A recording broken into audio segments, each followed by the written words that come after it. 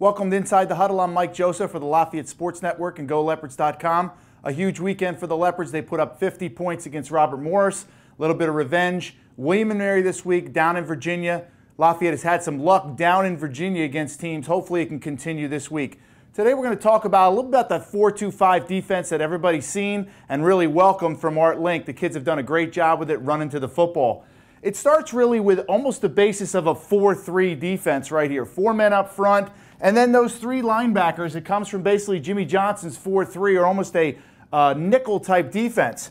But in the 4-2-5, you remove one of those linebackers from the box, and he becomes basically a striker, a hawk, a cat, whatever you want to call him. He's an extra speedy outside linebacker. And then those 2 inside linebackers remain in the box. So we get what we call a 4, 2, and 5 in the back. That's your 4-2-5 defense.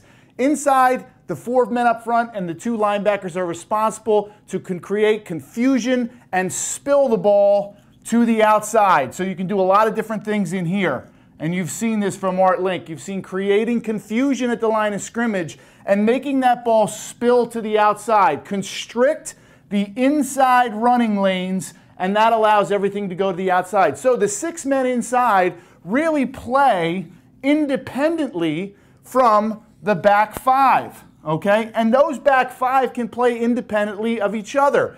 These 3 right here over 2. The backside free safety and corner can play 2 deep coverage.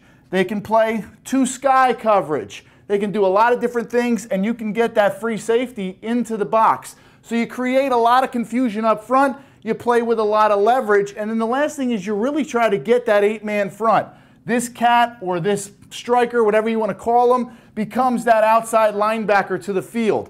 The free safety become basically the outside linebacker to the weak side. So you create an 8-man front, very difficult to run against. So we constrict the inside lanes, we spill everything to the outside, and we use a lot of speed on the outside. And then the last thing I really want to talk about is the ability of this defense to really conform to different type of offenses. It's really made, I think, to stop the spread offense. This week we're going to see William and Mary, a little more conventional. Tight end, running back, quarterback under center, probably really tailor-made for Lafayette's defense. We're going to see you down in William and Mary this weekend.